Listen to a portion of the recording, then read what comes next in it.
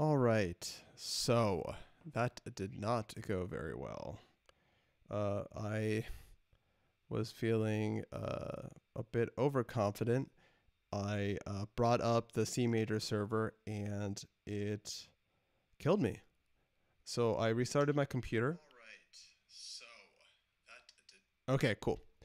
And that seems to be working now. I am going to once again post about it, and then we will get going. One of these days. One of these days. We'll get it working.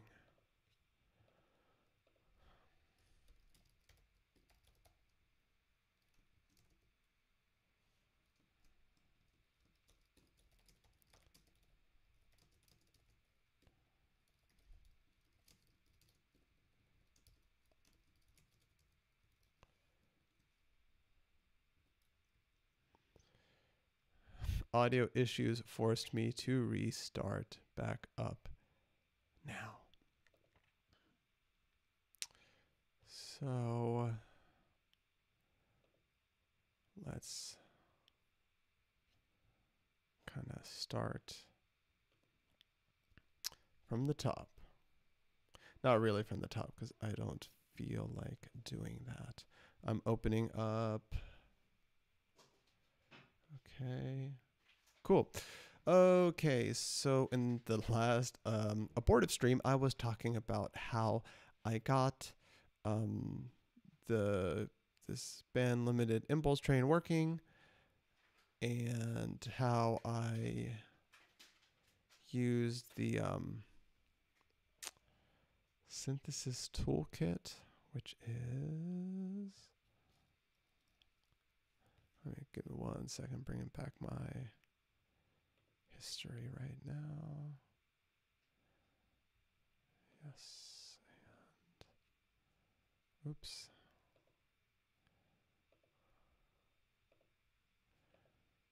Yes, okay. So yeah, that has an implementation. I want to explore what I perhaps did wrong. And also in the last stream, I tried to at least verify. I thought I did it before, but I guess I just wasn't really listening. I tried to verify that I had correctly created this band limited impulse train by filtering it and creating a square wave with it.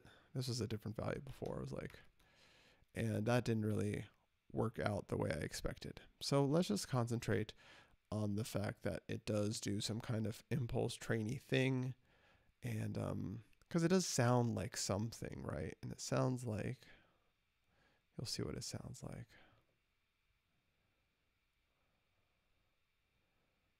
Maybe I can get activity monitor to close. Come on. There we go.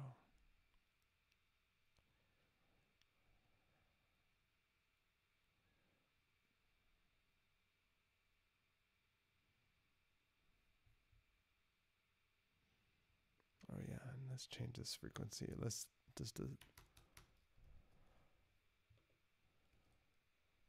right, okay. We've got the Cmajor plugin. Fantastic.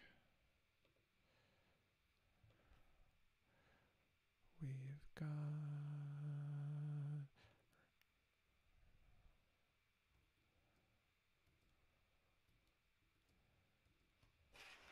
and, oh yeah, boop. So right, we turn it up.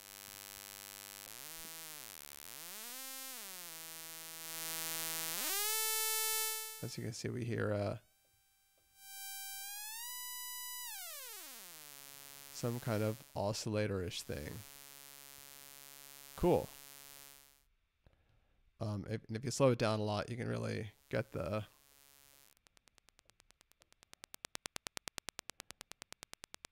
so that's the pretty much the thing we were looking for. So let's turn that, effectively mute that.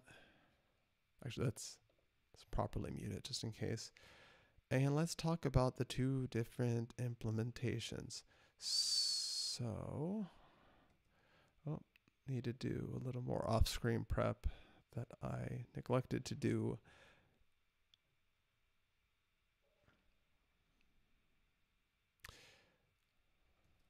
And the way I want to do this is actually refactor the two approaches, or the two implementations, so we can kind of clearly see how the equation is factored a little differently between the two.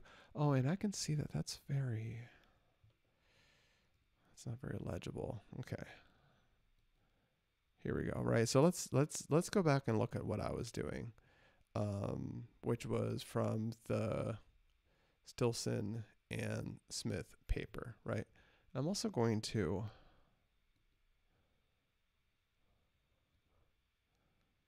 let's see. Yeah, it's probably a little better. So what we were listening to was the SDK implementation. So the first thing I'm going to do is I'm going to inline my, as you can see, what I do is I'm very literal with the implementation that's shown in that paper, where I have a separate calculating the function and then calculating separately with a different function called the sync. For purposes of comparison, let's inline that.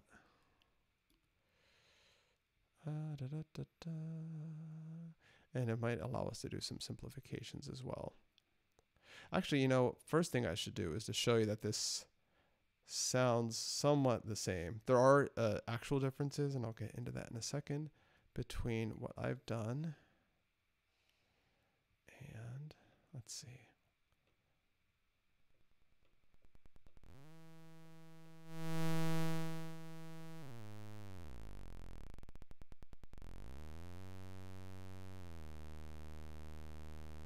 Yeah, so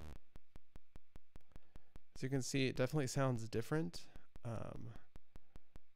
Oops, did not mean to actually close that. Also, the old computer is seizing up again, so I'm going to take a quick look at that. Take a little activity monitor. Let's see what's happening. Nothing. Okay, it's just getting a little tired.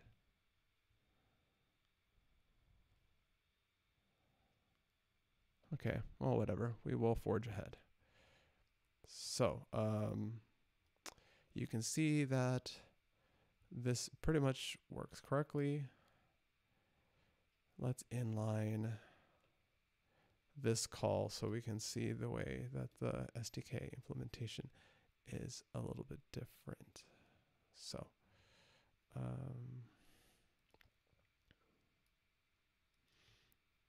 guess.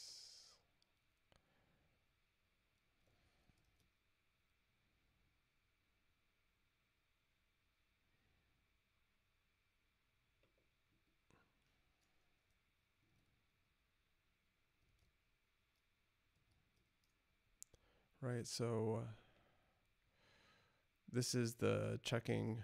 Oh yeah, and that's actually another difference that there's a few differences that I already just went ahead and implemented. That might be the reason that what I was doing wasn't correct. In this McGill paper, which I'm not sure if I have. No, I don't have the link for it right here. Right, it talked about how when you're calculating the sync, if it is approaching 0, you should, instead of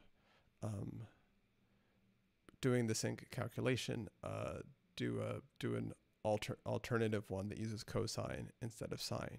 The SDK implementation simplifies this greatly by simply returning 1. So we get the denominator first, and then we make sure if it would cause a problem. I still haven't looked up if Cmajor has like a float epsilon function. But anyway, so if it is smaller than whatever, the epsilon, we're just going to return well, previously it's return 1 because it's for the sync function. But here it would be just return MP.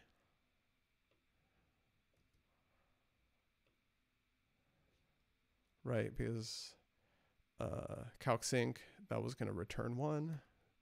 So it's M over P times 1. Cool. Otherwise, we are going to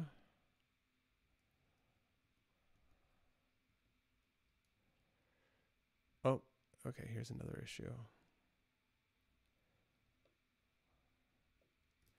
You see, this is, I had to replace X here.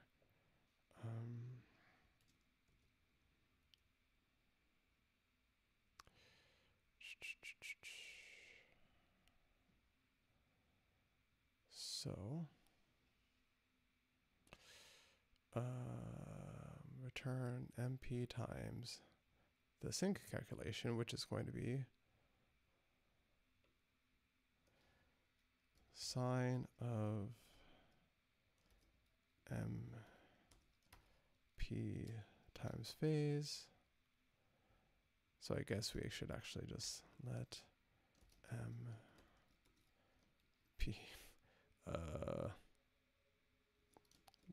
I don't typically kind of snake case stuff, but equals MP times phase.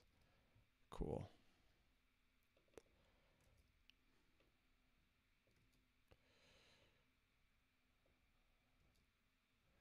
Right, so return sine times MP in this phase divided by the denominator. Cool, so we should be able to just comment this out.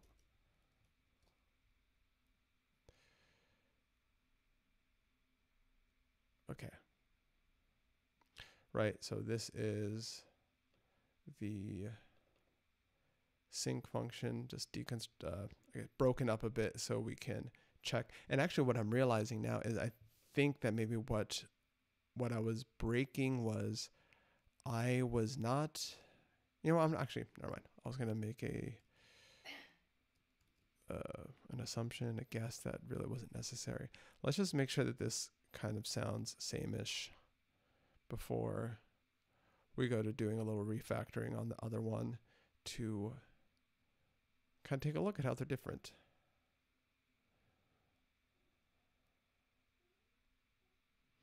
One thing I definitely did change as well, right, as you'll notice in here, the equation is actually, for the sync is sine pi of x, right, where x would be a phase accumulator going from 0 to 1. But following what is done in the SDK implementation, what I did instead was I have the phase go up to pi instead, because then I'm assuming they did this because you can avoid the you basically get that pi constant out of the calculation and avoid a multiplication function when you don't really need one. And I've been showing a lot of stuff. Oh my goodness. Okay. Wow. I just realized I had the thing up, which is fine.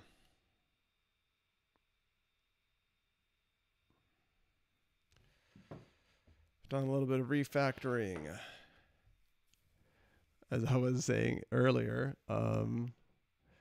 So here we have the sync function inlined into this tick function to make the comparison between these two more straightforward, and I want to validate what I've done.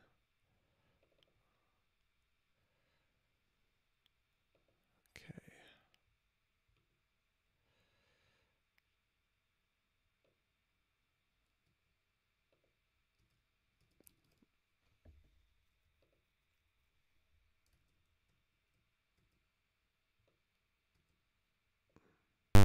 Oh.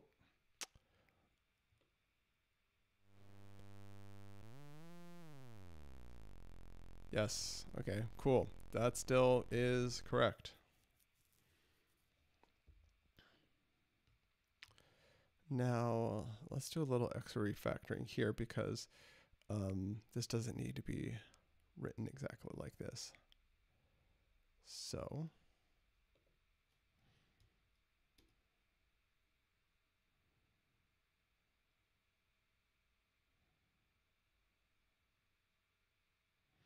yeah, it's actually a little confusing. So, right, so now this calculation is, we get the denominator, which is a sine over phase in this case. And then this is my invention for some reason. I did this. So let's first of all, let's flip this logic. Well, let's first verify that. Let's get us in a kind of testing situation. And I, of course, quit live.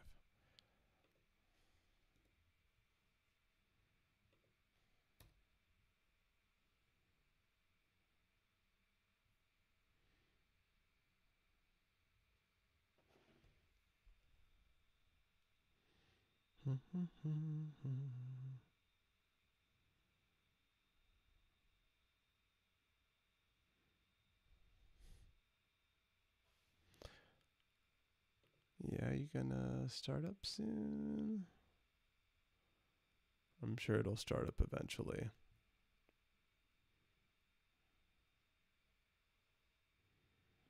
You know, while this is while this is taking its sweet time. Oh, okay. Oh, never mind. Here I am talking smack. Oh, that is the wrong plugin. Here I am talking smack and it's already open. Okay. Let's open up the C major. Okay, no, I need the finder because that's, well, that's where it was. Reveal in finder. Yes. Okay.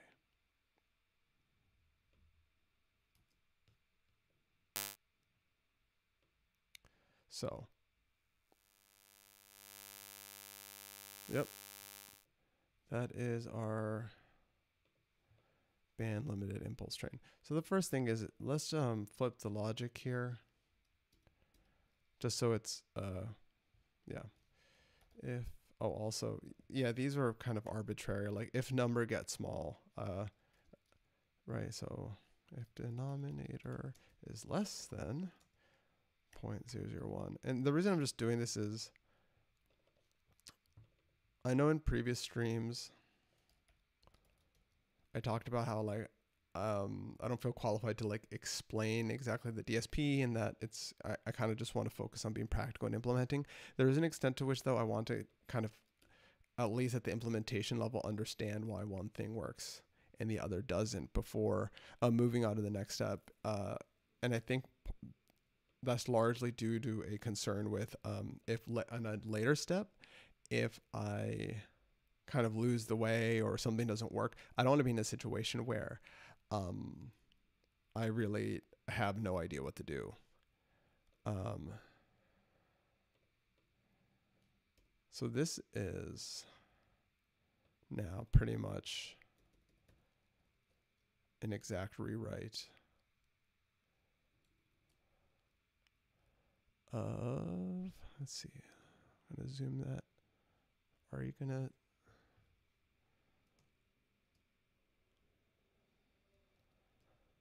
there we go. Okay.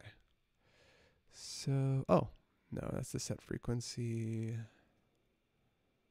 Oh, no, I just, the actual tick is in, here we go. Right, so we get the denominator, check if it's less than or equal to the epsilon. If it is, the temp variable is, which is going to be your output, is 1. Otherwise, do the sync-ish calculation. Yeah, so that's essentially what I've done here. And I guess it should be, first of all, I know I'm changing multiple things at once, but you know what? Okay, so now, do we still have? Okay, it's muted. Cool. Yes. Oh, yeah, we have an oscillator still. Awesome. Now we actually don't need this temp. All right, we could write it a lot more concisely without losing any, oops. I think without losing any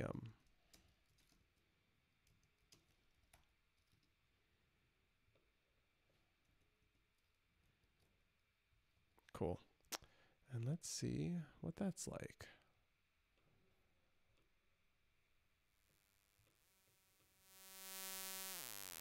Yep.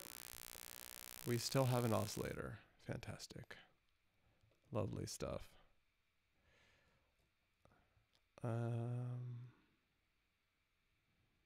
Yep, so now we can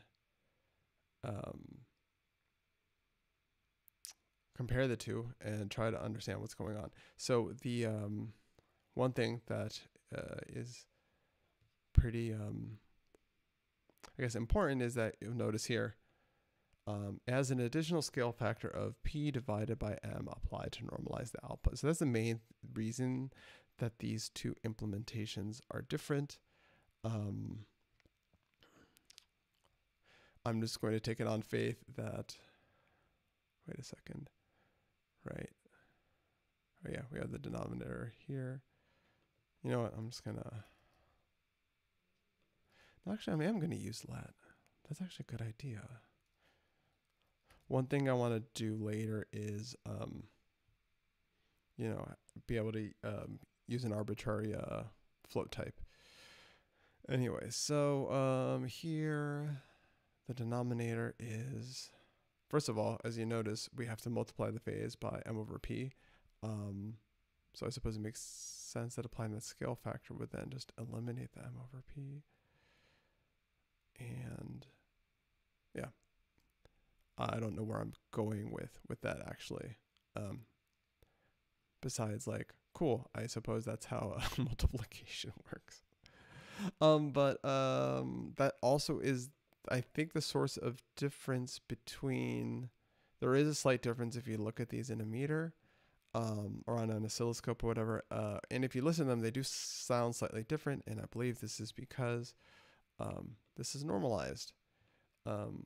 And I'm almost tempted to see if, like, what if, you know what, I'm going to, you know what I'm going to do? See, look, Blitz square. How do they make a square wave with Blitz square? Let's see.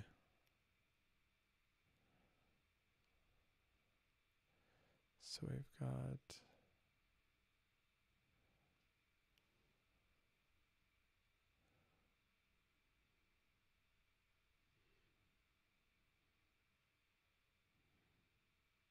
oh, these are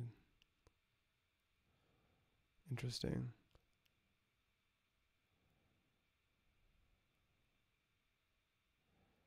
Well, whatever. What's next? I'm gonna use the STK one. Actually, one thing I wanted to see now that we've got things kind of squared away, what happens if we use the, right, because there is this,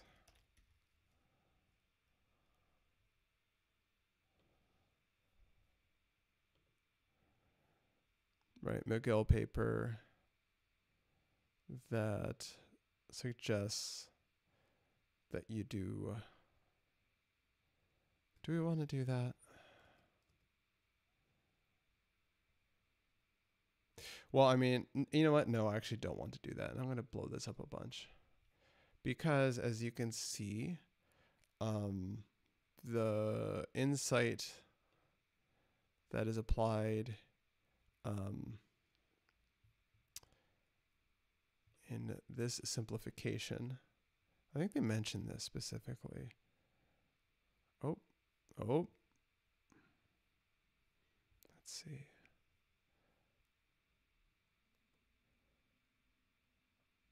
Avoid a divide by 0 at the sync peak, which has a limiting value of 1.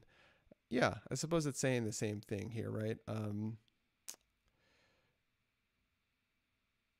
That you could read this as, oh, when it's, well, I originally read this as when it's approaching 0, you should just use this calculation instead. But mentioned here, it's 1 for x equals 0, right? So just use 1. That might be why it didn't work for me last time. I don't want to get into that. Do I want to have this separate? I feel the urge to clean up. Yeah, I'm just gonna. Cool. So we've got these two different implementations. I'm also going to clean up this. Okay.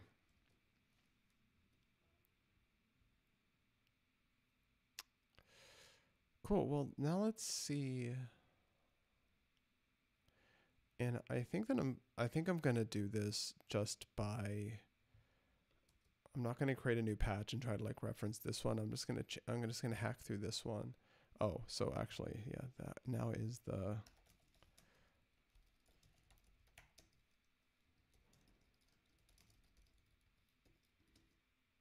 okay. So this is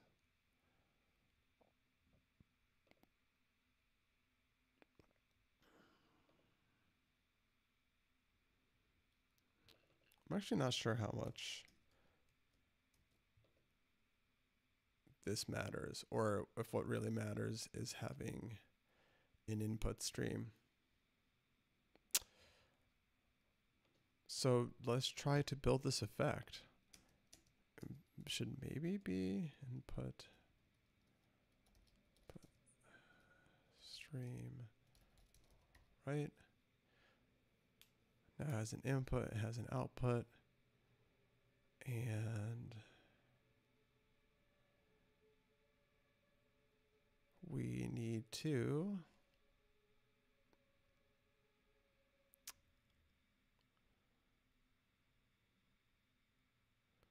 multiply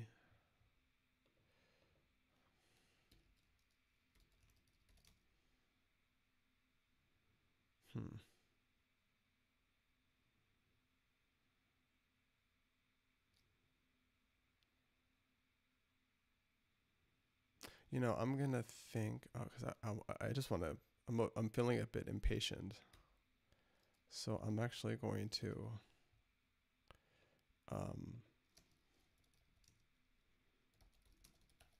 right, ideally, what we should really be doing here is creating a new processor graph. I don't know.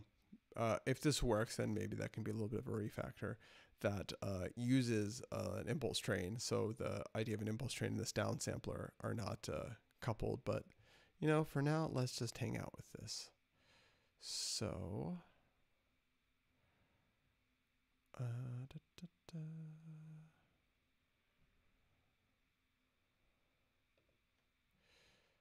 so for each of these, does it take SDK? Okay.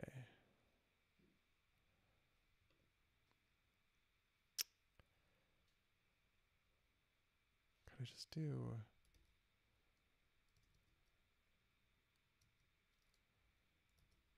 Let's see what happens.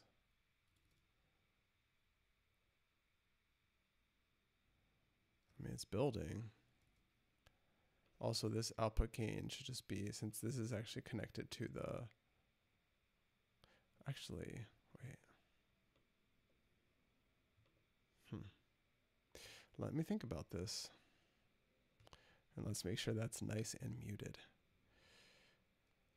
Yeah, I mean, this is right. We'll get to the oversampling later. Multiply with a band limited impulse train.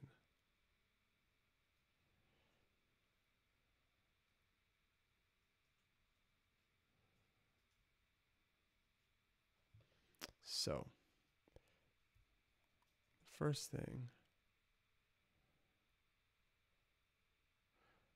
Oh no, this. Well, I'm just looking at this since this is now just like, right, the output of the. Oh. Very important.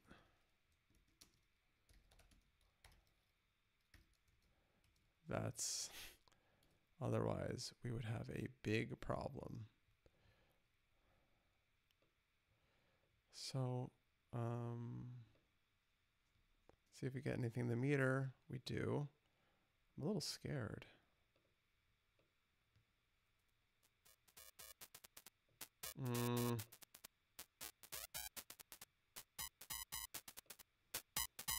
Actually, okay. Let's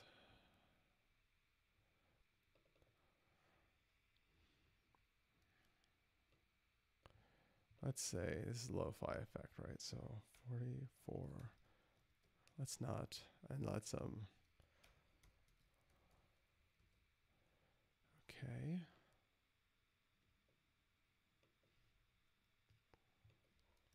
Oh, wait a second. Whoa, what? Okay. What are you doing? No, oh, that's what.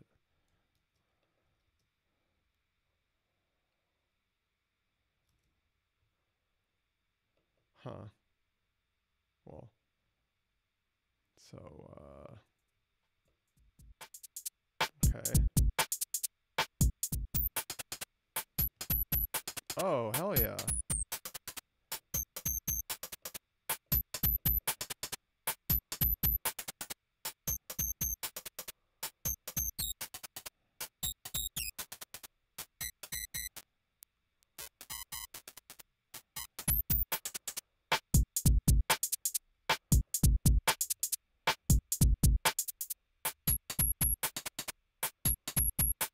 Okay.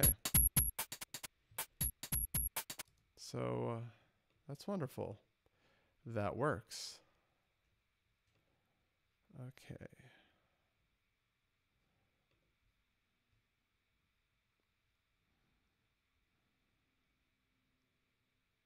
Let's see what happens if we use the implementation that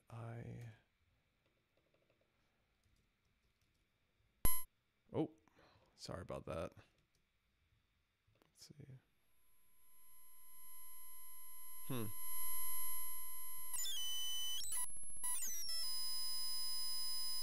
Oh wait, I think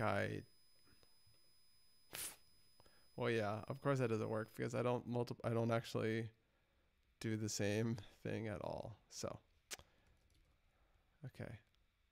Okay.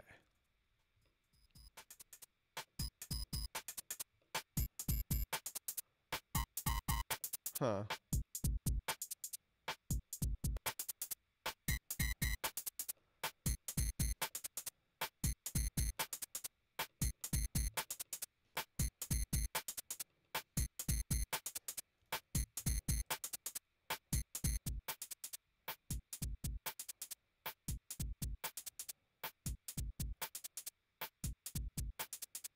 Well, they definitely sound different.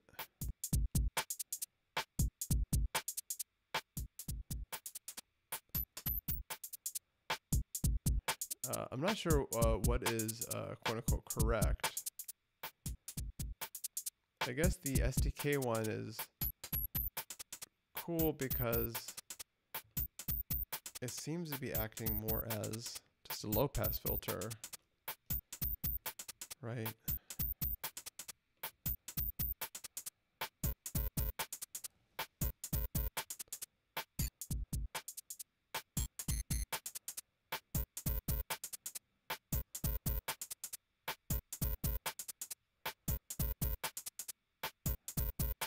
Huh.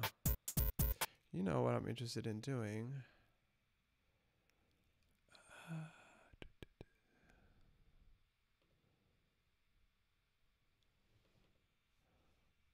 Let's see.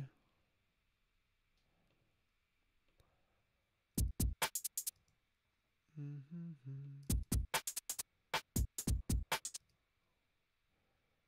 what am I doing?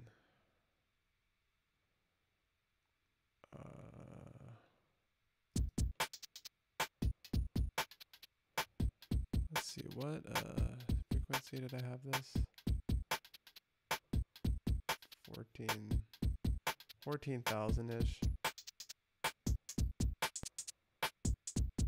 Right. Okay, and which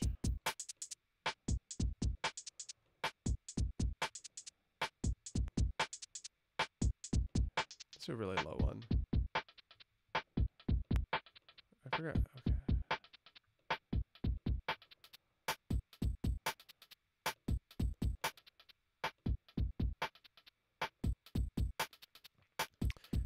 $8,000. Let's compare it at around 8.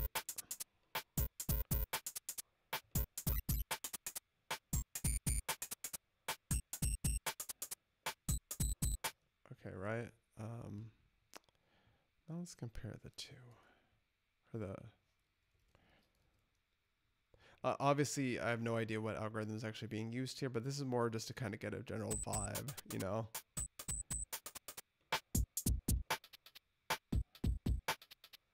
Interesting.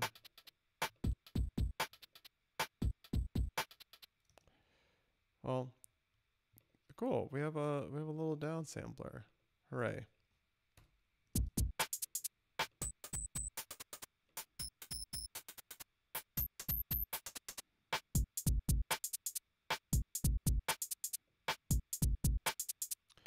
What frequency is that?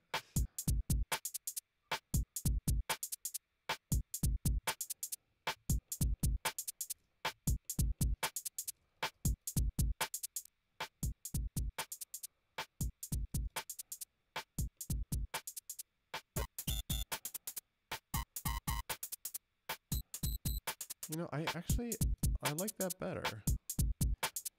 Okay. But this isn't totally job done, right?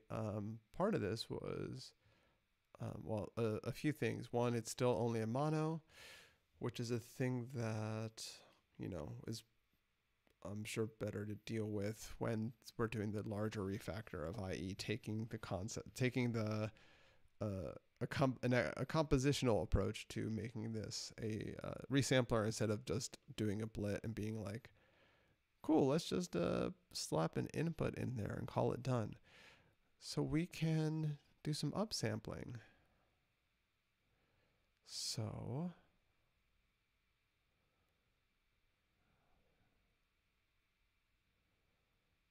impulse train limited to, okay.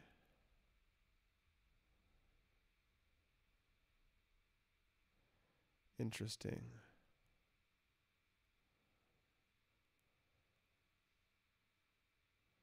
Well, let's open up that good old Cmajor documentation.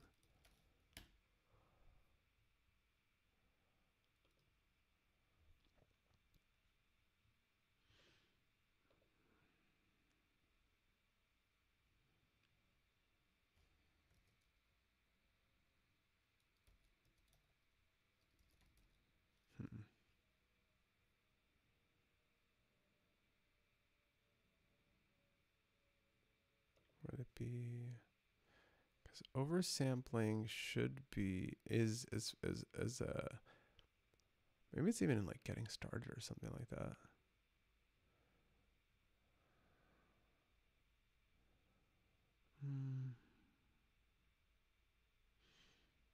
That is kind of just baked into the language.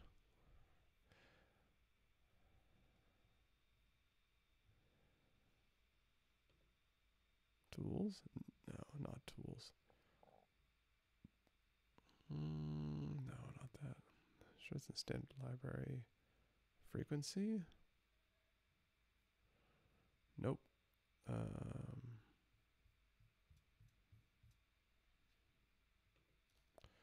Over.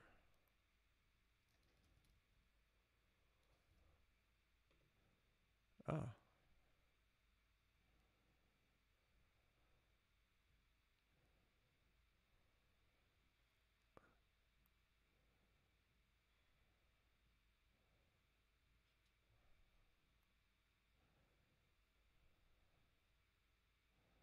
Wait. I know I just scanned past the answer. But I'm just want to get more context. Oh, you just do that?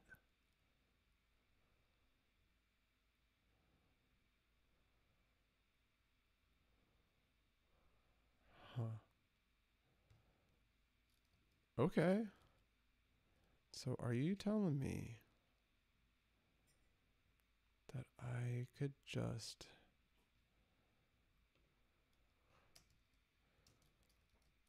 that would oversample it 3 times? I'm going to go ahead and assume that if it oh, clock ratio must be a power of 2. Fine. That's fair enough.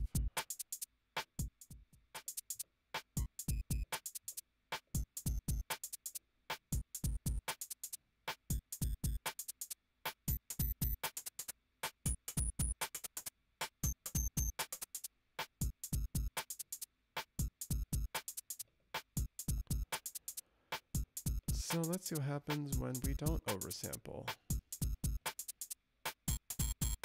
Huh.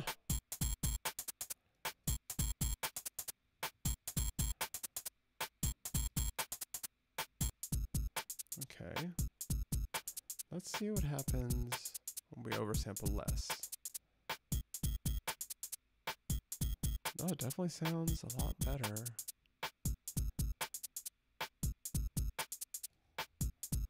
Cool. And now that we have the oversampling, let's see. Oh yeah, that just doesn't sound right.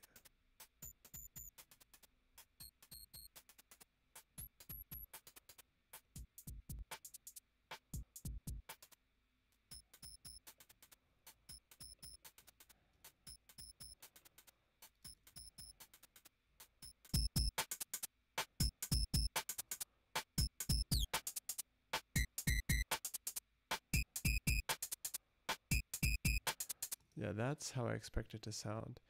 This sounds so different now that I want to double check.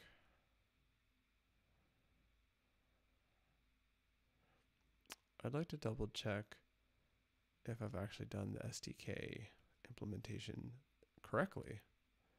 So let's take a look at it again. So, oh, we should do this later as well. We could use fast sign oscillators. Awesome. So, I mean, it could also be that for whatever reason, normalizing it, you know, I'm not going to speculate. I just want to make sure that I have done the SDK. So denominator equals sine of phase. Awesome. If we're close to the limit, just return 1. Otherwise, return sine times n times phase divided by m times the denominator. Yeah, that's it.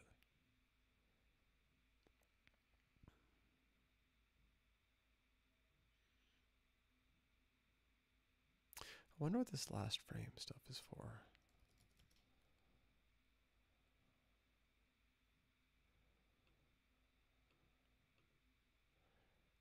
I'm sure that's important. Why is it important? I do not know. Interesting.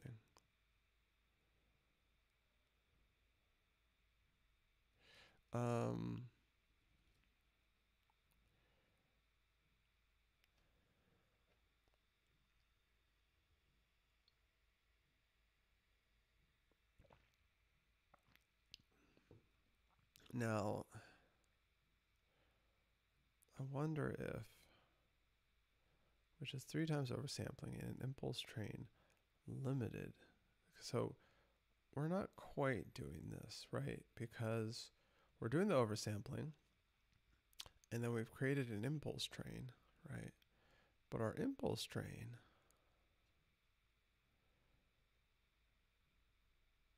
is having its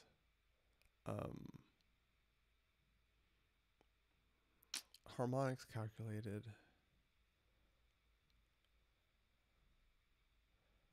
Oh, okay. No, I think that this means an impulse train limited to 2 times the original Nyquist.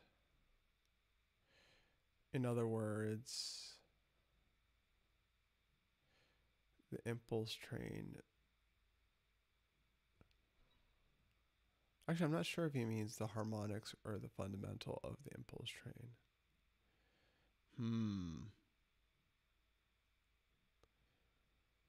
Interesting. What would that even mean? Because right, it doesn't seem to be a problem if the impulse train is above the original, limited to 2 times the original Nyquist. Well, I guess 2 times the original Nyquist is the sample rate, right? So what happens if we go up to 48? So now, oh no, I guess it's, yeah, he must mean the Signal Smith. I'm afraid to pronounce his name because I don't want to mess it up. First of all, does this? Oh, interesting. I wonder why this doesn't work. Interesting. Well, annoying, but interesting. Let's go back down to 44.1.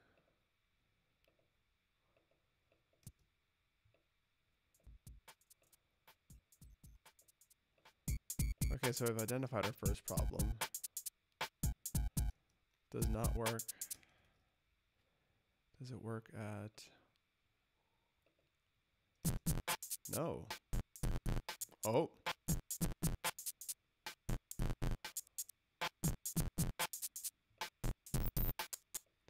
You know, maybe. Huh. Uh-oh. Maybe I'll try this later after my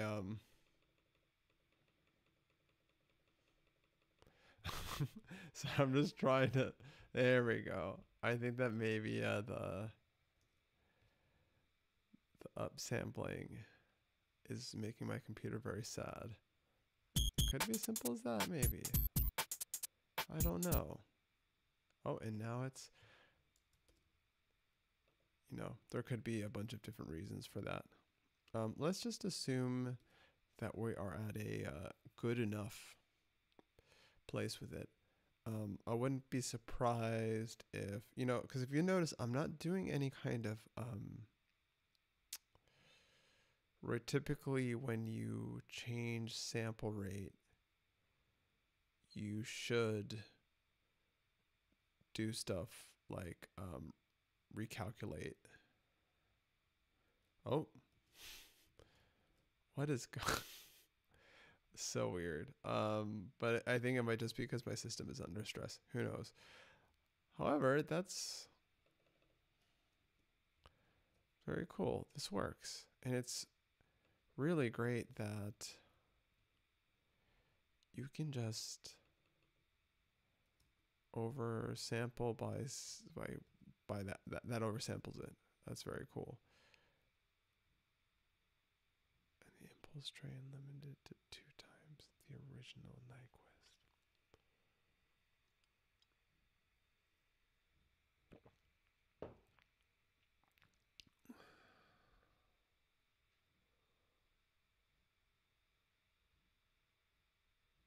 Yeah, well, whatever. I guess this is what I mean in terms of being practical. It sounds cool.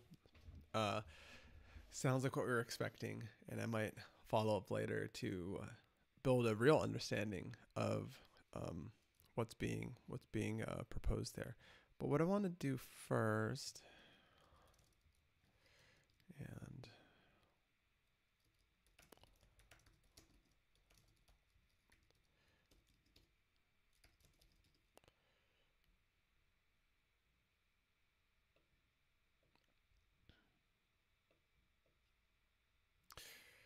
I mean, and also if you'll notice that I think that is a public repository, so it's ugly. But it is public. So let's figure out. I wonder if I could just do.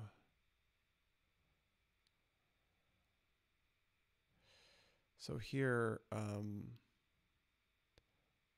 if I could just multiply, like, so.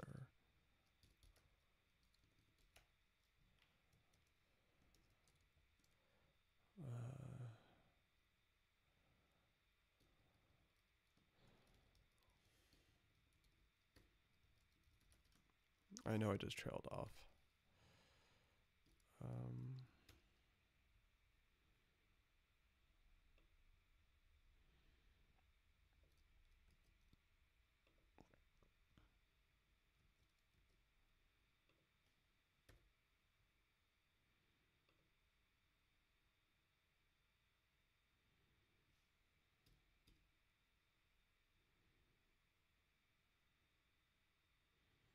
Oh yeah, this needs a main, right? Yes. I'm going to do a little bit of copy pasta.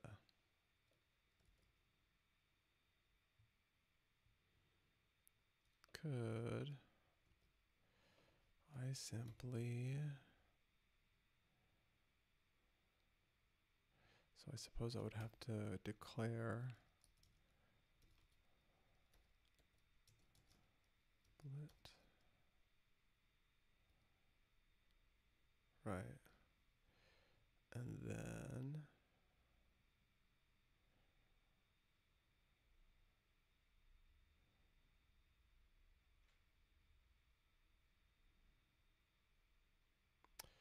what I'd like to know is how I could...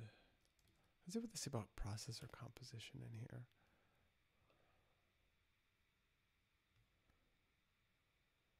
Or do I need a different graph?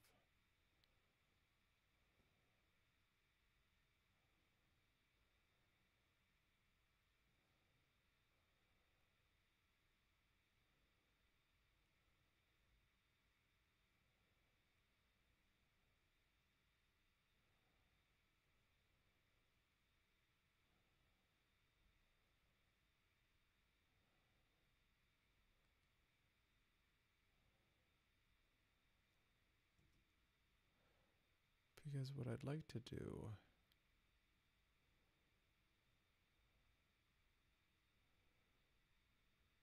is just, you know, multiply for each.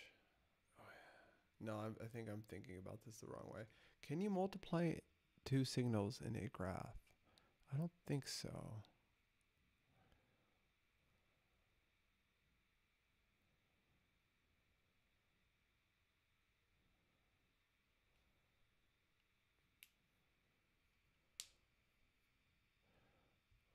Looking at this about processor composition. Here we go. Within a processor, okay.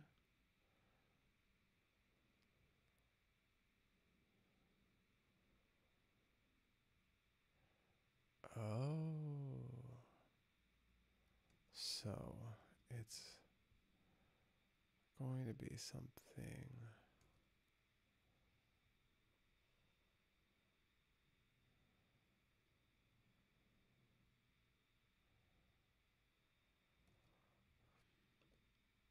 So I think, right. So we want both of them to advance.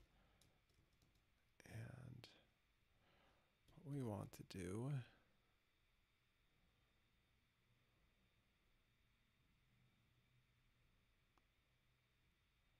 oh, interesting.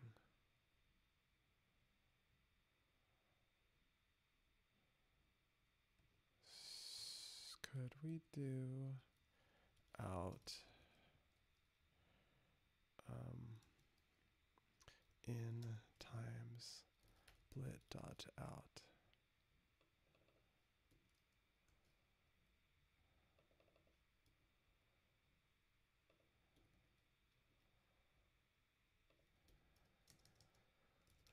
Let's see. Oh, and we need to open live again. While we're doing that, oh, this is probably going to get weird if I'm going to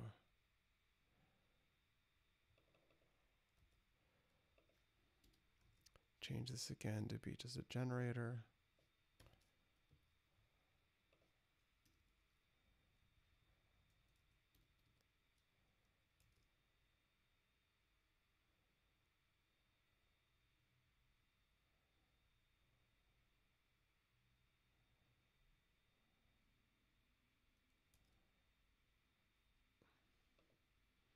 So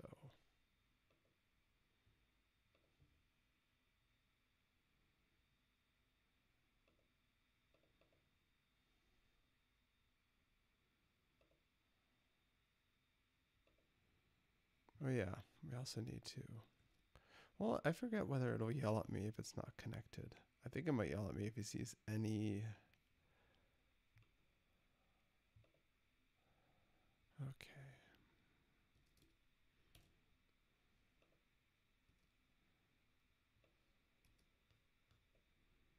Oh, okay. Cannot find symbol. Oh, yeah, that's, wait,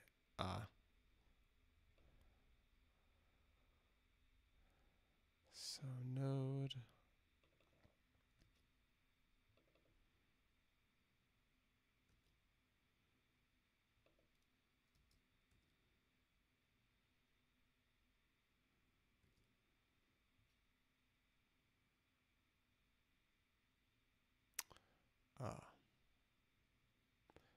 And now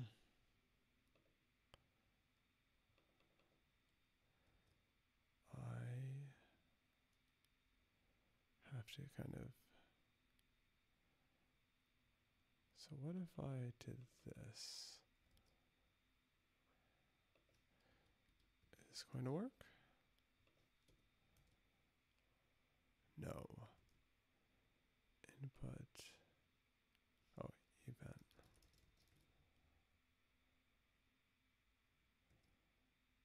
Wait.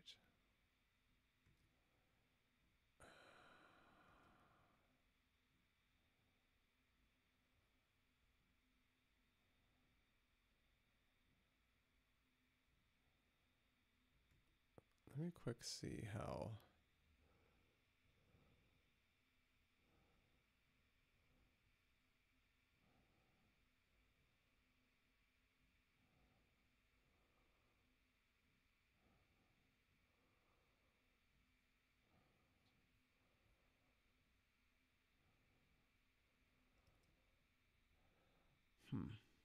Uh,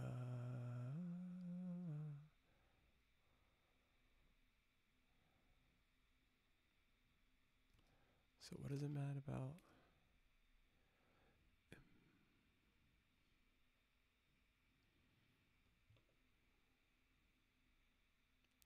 When expecting identifier.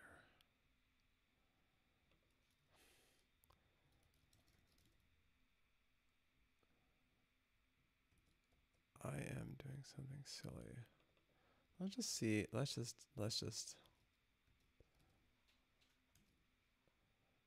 that will do nothing, of course. I don't think it will.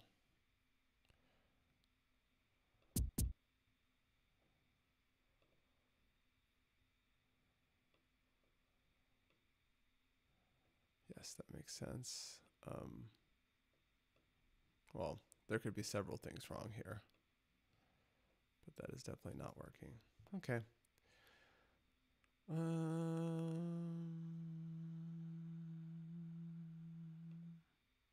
You know, one thing that we could do just to make sure that just to get some basic facts on the ground. Okay, cool, right? So just unhooking this impulse train, right?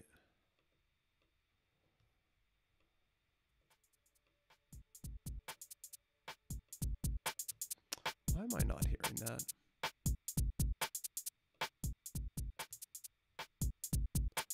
Oh my goodness, is something deeply wrong with my audio again?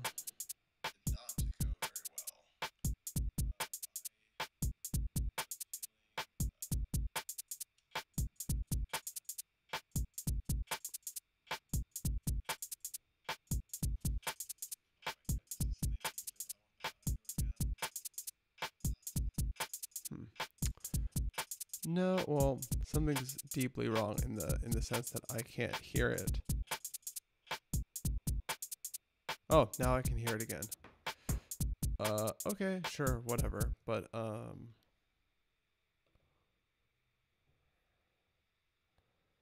so confused. I have a huge delay with my own audio.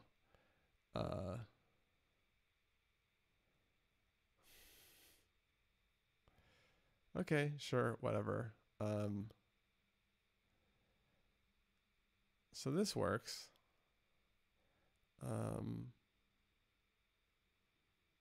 This does not work.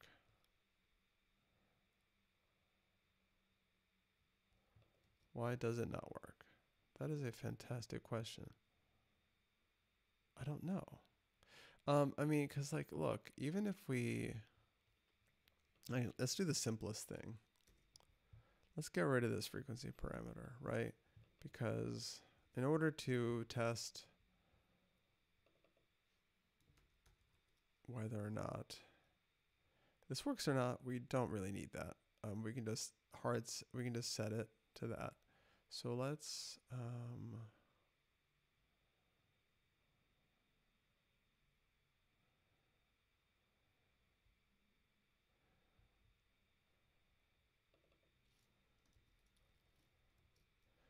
go back to the old one, to the one that was working, right?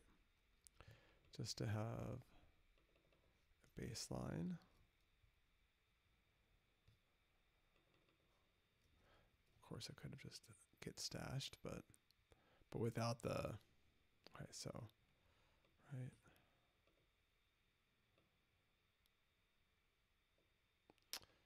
What am I doing wrong? I mean, maybe this is,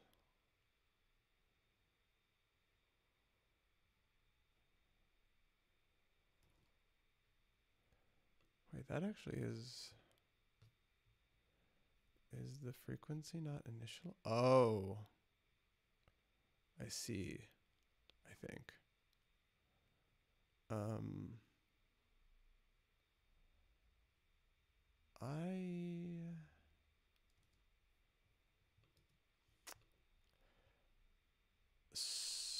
So there are some things that need to get called regardless of, like, none of this actually runs if we don't get a frequency event. So I bet you, right, if I were to just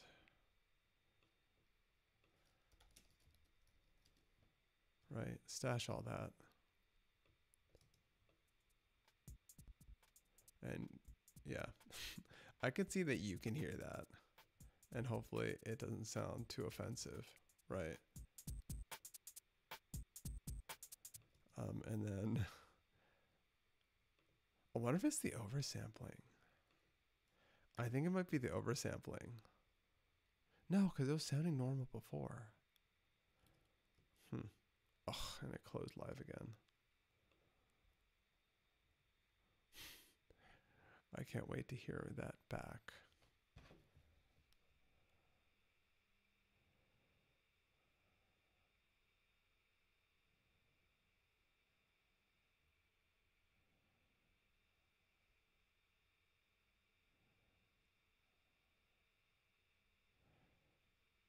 Okay.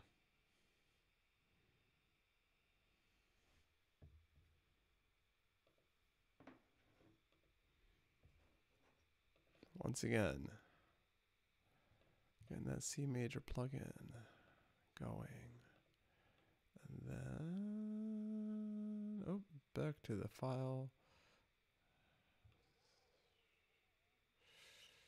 Back to revealing it.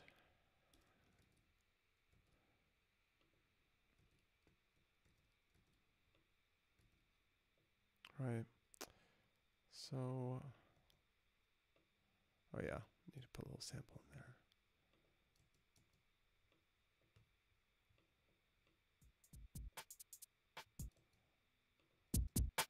there. Okay, yeah. And I'll hear that back at some point.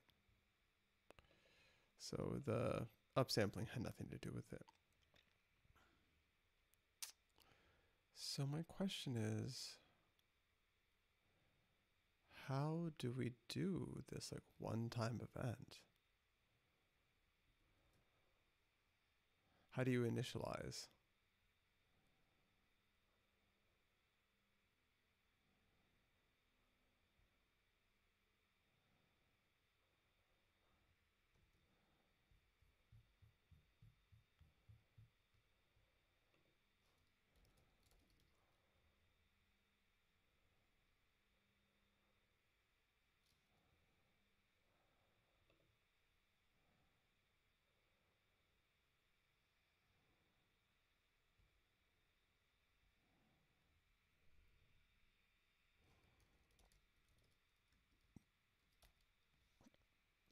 Hmm.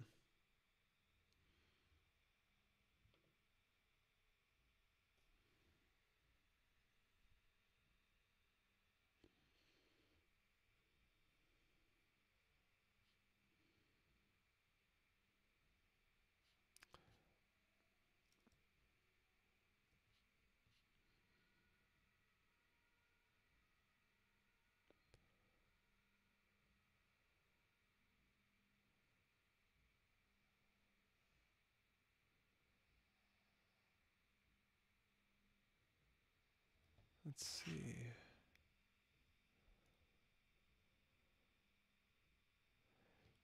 Oh.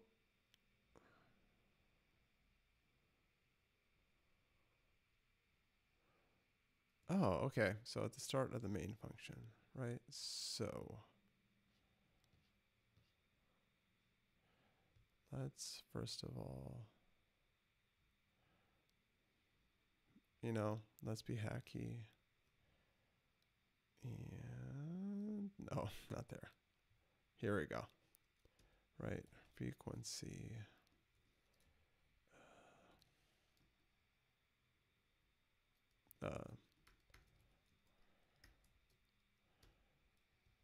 Right, so now if we get rid of parameter event. Oh, no, man. Oh, yeah. I should put little.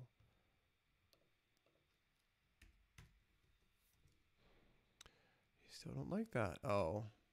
Can I do that? Does that do that thing? The frequency function cannot be called from user code. Why? Oh, because it's an event. I see. Float handle frequency change. Or no, that's, I don't know. Setup? Sure.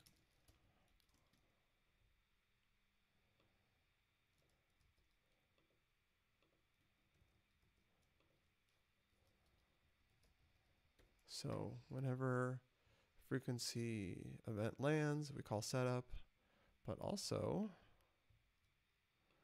we call setup the first time we call this, and not all of, oh, yeah, because it's a void function, so it doesn't need to do that. Nice. So, okay, so now, awesome. Yeah, that's going to sound like something. Oh, it's not in now. And I guess I'll just wait for it to catch up with myself.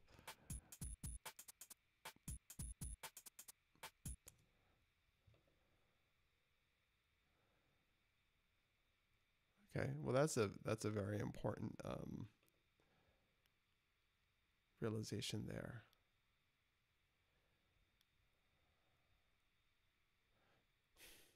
I'm hearing the audio back now. And assuming at some point, yes, okay. Now I'm hearing it with the downsampling applied to it. So everything is good. We can try this again. Not that.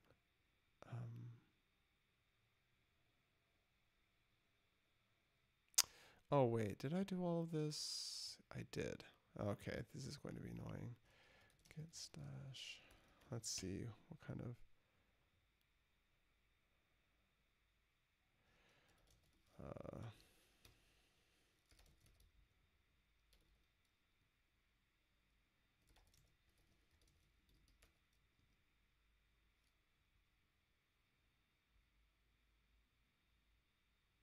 okay, here we go.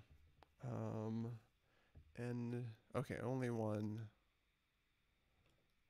conflict. So we've got this. So maybe this will just work, right? Because previously we tried this, we got no output, but that was because nothing was getting calculated because I hadn't hooked up the event. Oh. So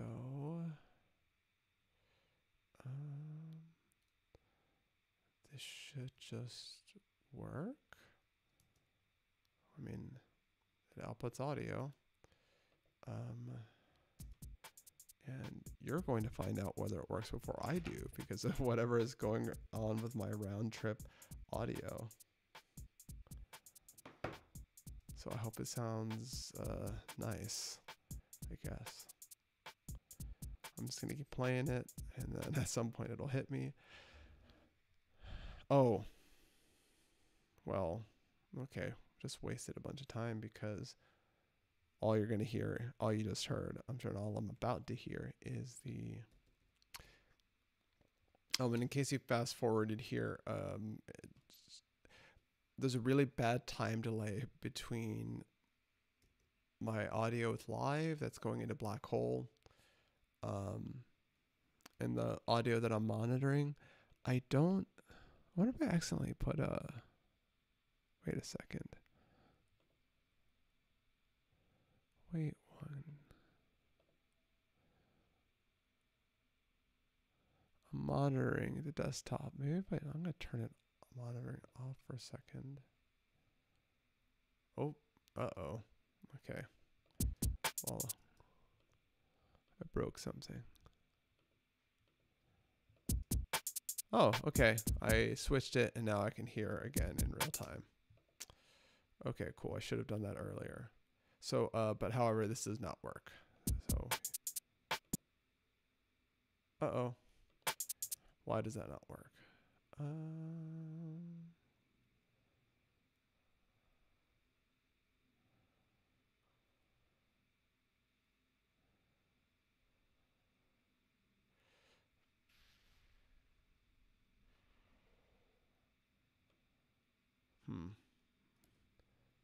Maybe because I have not completely. Oop.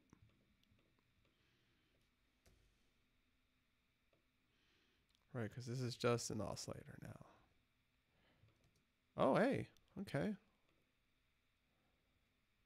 Oh, and it's still. Oh, hey.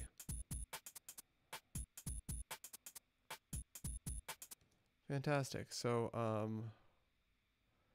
we do now have this implemented in a little bit nicer way, i.e., we have our oscillator, the impulse train, and we have this really simple function where we just multiply the input to the output, and we advance the impulse train that we own. So before I end, I want to see if I can get the parameter control working.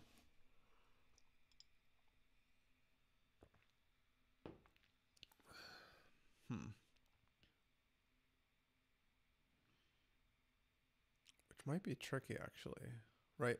Because I need specifically to, I can't just set the frequency, right? I actually need to, I mean, you know, one extremely hacky and expensive way to do it, right, would be to just run this every loop. That's not really acceptable. So how do I access that event from, this might end with me going to Discord and asking.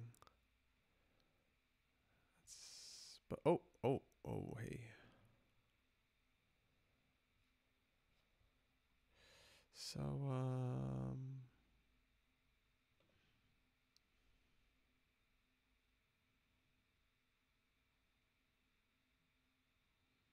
no, this wasn't the right place.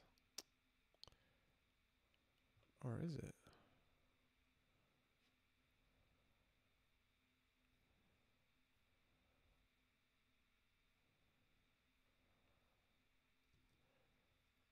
I just want to,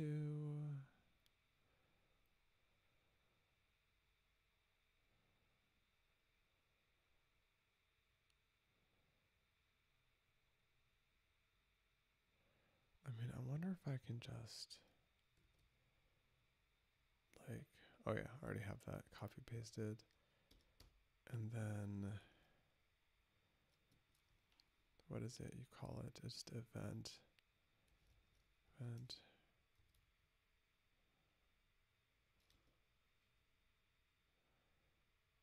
Now, if I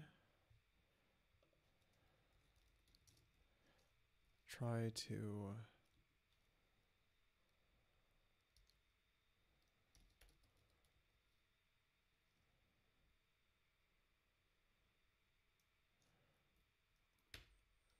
can I do this? Or can I connect events? I should probably need to connect the event, right?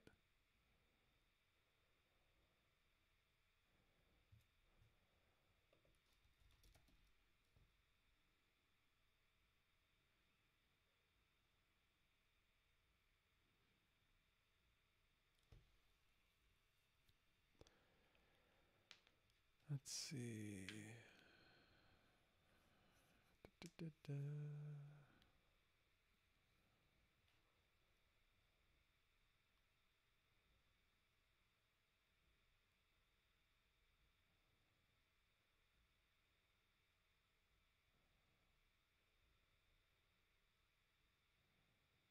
Huh.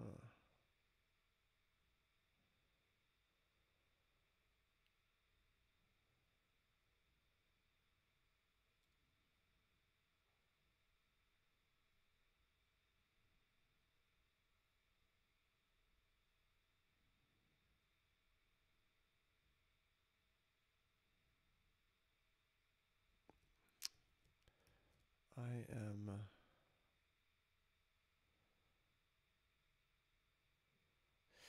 Well, let's see what the compiler says. No, it does not like that. Well, what if I did that? Yeah, but something about this feels wrong. Like it's going to extremely not work. Yeah, that's... Oh!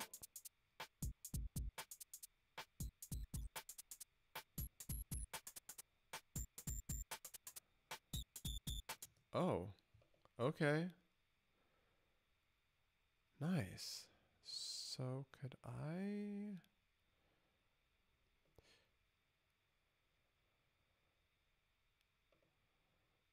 You know, what's interesting to me...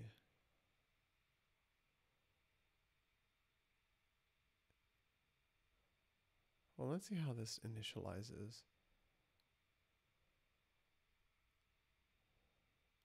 Oh.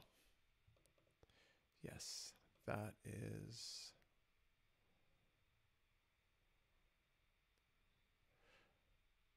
Now, the interesting thing is, a problem I would say that we have here is, unless I can access the event dot, like, let's see, can I do like frequency dot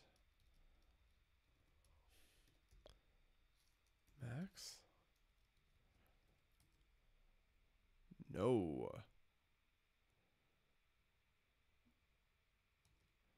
Cannot do that. Basically, I'm like, well, I could set it up for a certain frequency.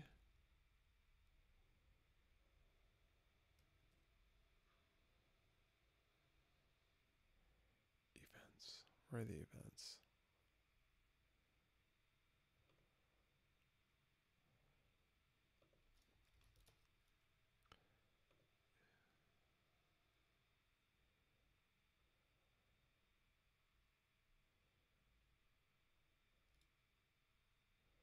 But I guess this is more...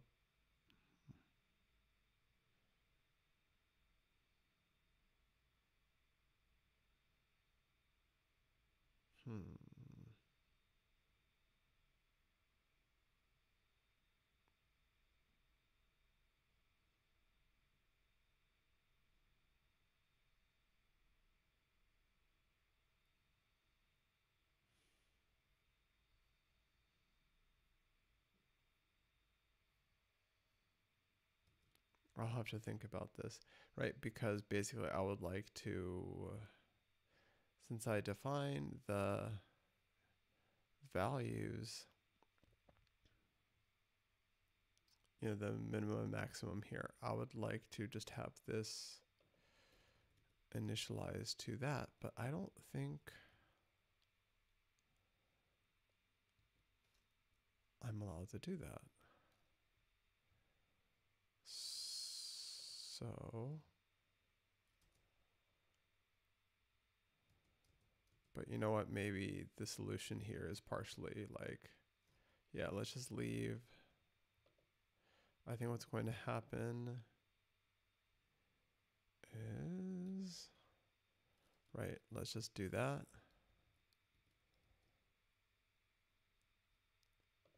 Oops. Oh, that's correct.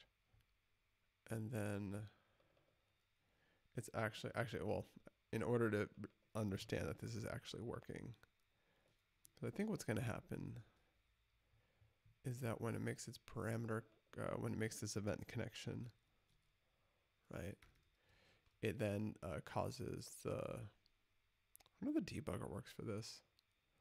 No, does not have, cannot set breakpoints. That'd probably be a nightmare. Anyway, so we have, I guess I actually should unload and reload this since we want to like understand what it does on initialization.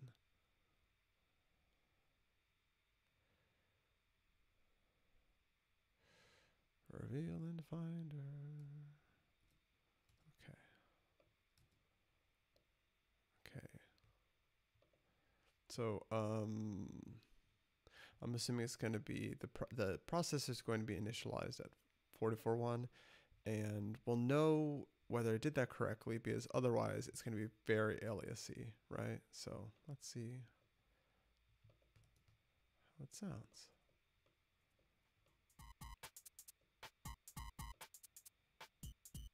Hmm. Okay, so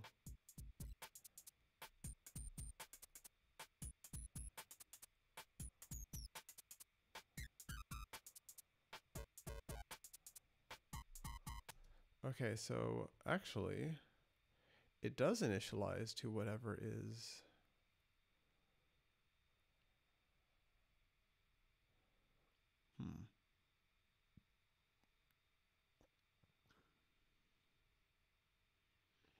I wonder if I can use a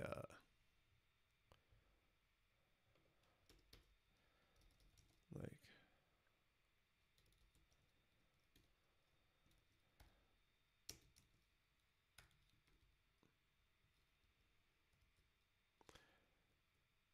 but that's still not very flexible, because if some other client wants to overwrite this initial value, there's no real way to do it.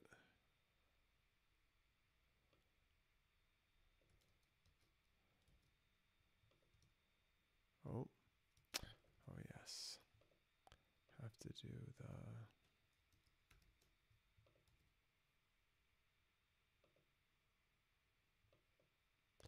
and let's unload and reload.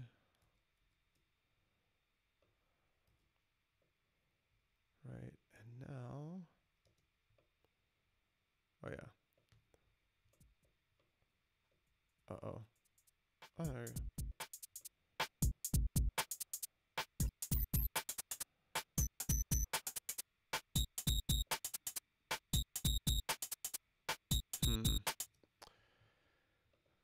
Okay.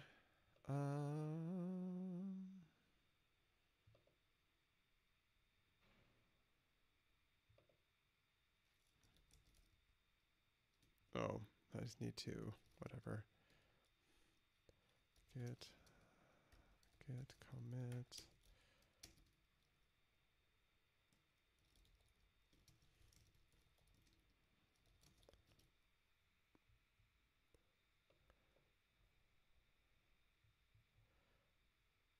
So,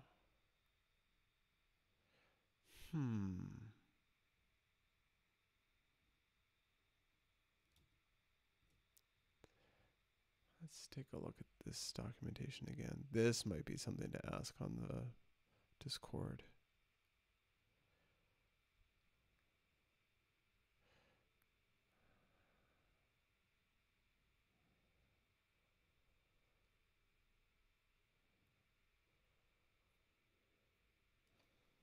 Let's see.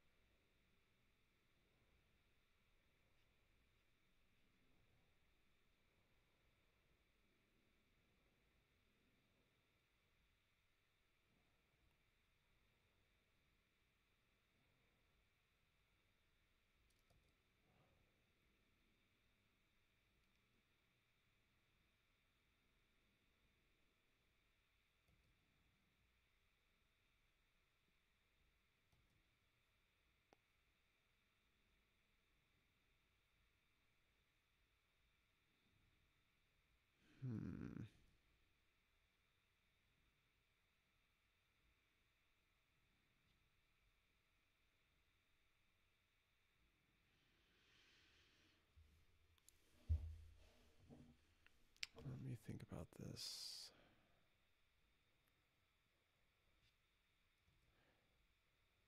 Yeah, I don't know. I'm going to have to, well, whatever. So next time, next time,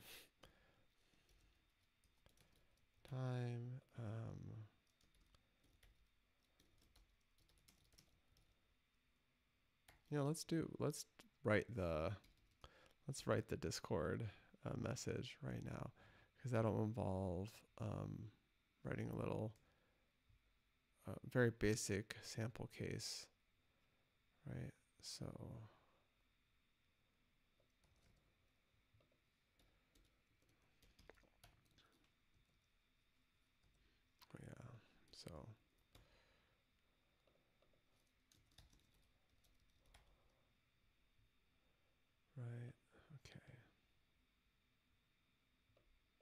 Let's just write the code first, and then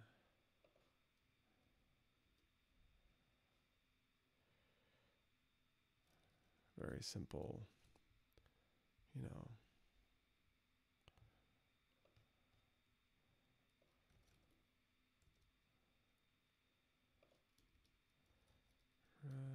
Event frequency float f setup f.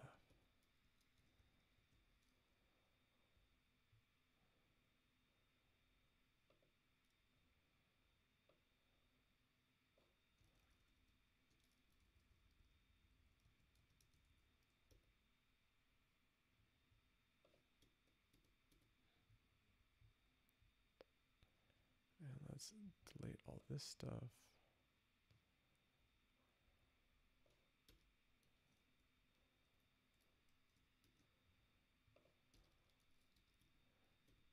Oh.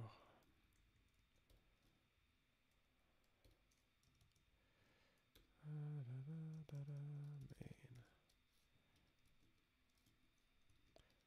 This is the behavior of the. You know what? I'm going to do this actually here, and probably have to suffer more.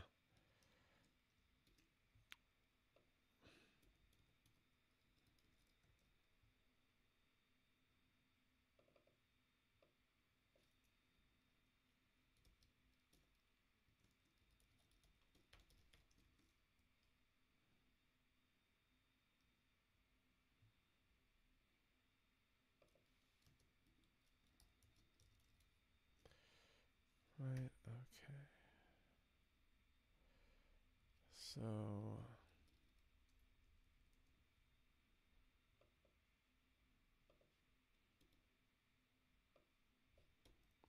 Ignore those for now. Oh, wait. Oh, it's be loop. There we go. Hi all. Question about event handling and process. Event declaration and handling and processors. Is it possible to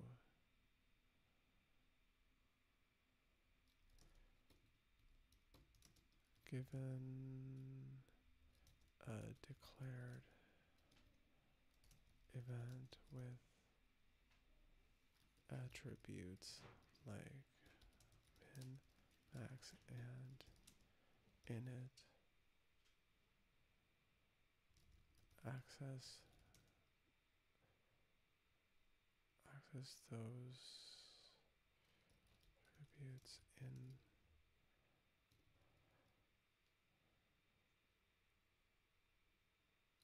the processor. I'd like to do this in order to make sure that my processor calls its setup function using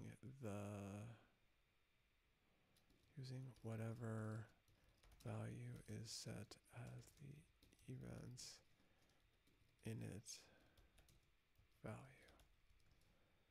Cool. I will send that later. But what? Oh, no, I do not want to create a new Cmajor patch. Would an example patch help? Yes, I trust the authors.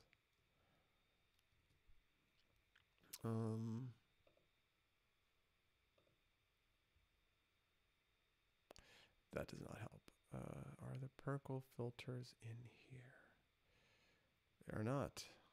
Okay, whatever. This is huge, so I really don't want to look at that.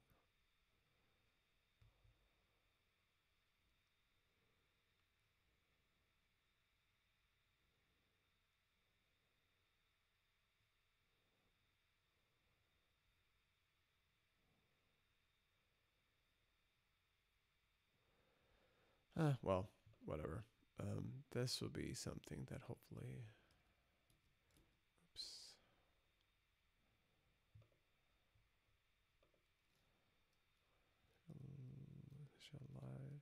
Initialization.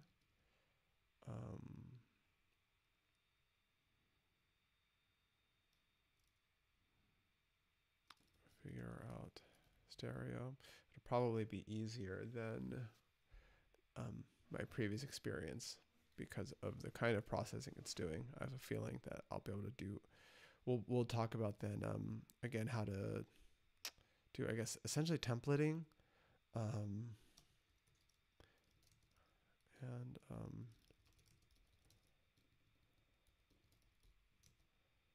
changing types. You know, so if you wanted to process as a 32-bit or a 64-bit float, although I think that I think it ran really weird as a 64-bit float. So using 64-bit, using doubles. So that might be interesting to take a look at. Figure out stereo, refactor.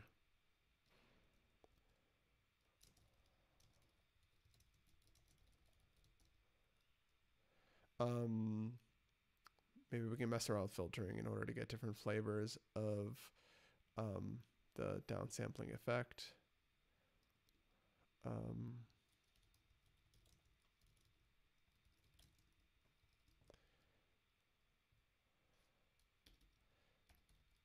What it looks like in C++. Like, what's the exported code on this like? I'll do that later because doing this, I mean, the easy way of doing this for me is to open up the Cmajor patch runner, which will murder my mic audio again. I'm not going to do that. So I hope this was informative. I hope this was helpful in some way. I'm really happy with the result. I actually tried doing this a long time ago in Python, and no, actually I tried a C++ implementation as well, and it just did. I don't know what I was doing wrong because this felt really easy. Oh,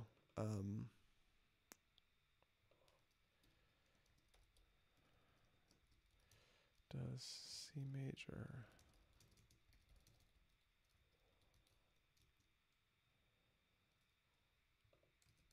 so hope you're looking forward to that.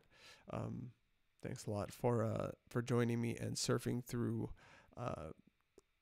tech issues that I'm sure will be totally solved by the next time. Anyway, have a good night, have a good week, and see you next time. Bye.